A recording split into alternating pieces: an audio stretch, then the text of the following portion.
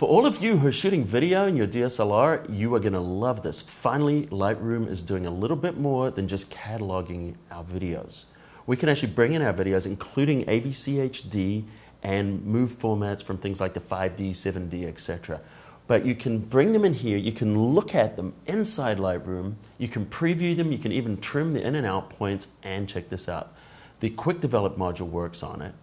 And we can go in and we can actually create custom presets and apply different types of looks to our video. So one of the things I'm going to do is I'm going to throw up a couple of presets that I'm going to make for you to just play around with and have some fun. So grab those from photoshopcafe.com/Lightroom. Now let's jump in and have a look and see what we can do with video. One of the new features inside Lightroom 4 Beta is the ability to support video. Well, in Lightroom 3, there was some support for video too, but it was very crude. It's much better now. Let me show you. Let me just go here. We've got a little video here. We can see we can clip on the videos here. Or, of course, we could double-click on these and we can look at them here as thumbnails. And notice as I move, as I scrub my mouse, we can actually scrub through that video. And I'm not doing anything. I'm just rolling over it. And it's showing that it's a video. Let's find another one there. We're rolling over, we can see that. And now if we want to actually watch the video, let's double click it. And in the past it opened in another application. If you remember in Lightroom 3 it would just pop up in QuickTime. Now we can just sit here and we can actually sit here and we can play. We can watch the video right there within Lightroom.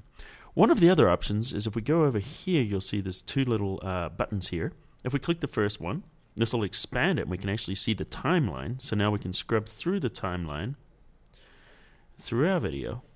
Let's go here and then we decide, at this point here, she goes up past the camera.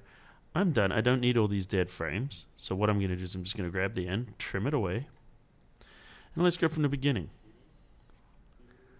And then right at this point, let's say we're starting here.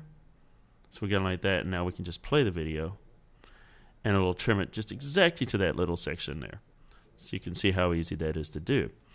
One of the other things we can do too is we can actually make adjustments to the video if we want. We can go under the Quick Develop here, and you'll notice that we can change things here. We can't do a lot with the white balance, but we can choose a custom white balance here, and we can change the temperature just by clicking. Notice that. We've got all the other ones that you would see here under the auto adjustments here, under the Quick Develop, sorry. We can change the exposure a little bit. We can play around with that. We can play around with the contrast. But as you know, there's kind of limited what we can do there. One of the things that we do have is we have the ability now to take a preset. If we go under here, we can do, even some of the presets that I've done in the past, and I can click on these and notice how it changes the video just like that. And we can just sit here and we can watch now, and we've got this nice feel there. So you can see how easy it is to just colorize and create different looks for our video. Now this is a great feature. This is huge. But one of the things that you might want to do too is if we want to go back down here and I just want to just hit the reset all here. Where are we? I scrolled down a little bit far. Let's just hit reset all. So we're going to go back to our original. If you notice when we click this little option here, you've got two options here. We can capture a frame or we can set a poster frame. Now a poster frame is just basically the thumbnail that shows while we're going through the library module. So what we're going to do is we're going to capture a frame, and let's capture this frame right here or wherever we scrub in the video. In this case I'm going to go right here. I'm going to capture this frame. And then when I do that, notice we've got a frame here which is just showing as a still image. Now what we can do is we can go into the Develop module here, and because we can't go into the Develop module with the video, but what we can do is we can do it if that's still. So what we're going to do now is create a custom preset that we like on this, and then we're going to apply it to the whole video. So let's play around. We'll go with something a little bit interesting. Let's warm it up just a little bit. We could tint it a bit if we wanted. In fact, I'm going to tint it just a little bit into the greens. Let's really punch the contrast up on this. And I'm just going to play around with the exposure a little bit. So obviously, we're just fooling around trying to have some fun here.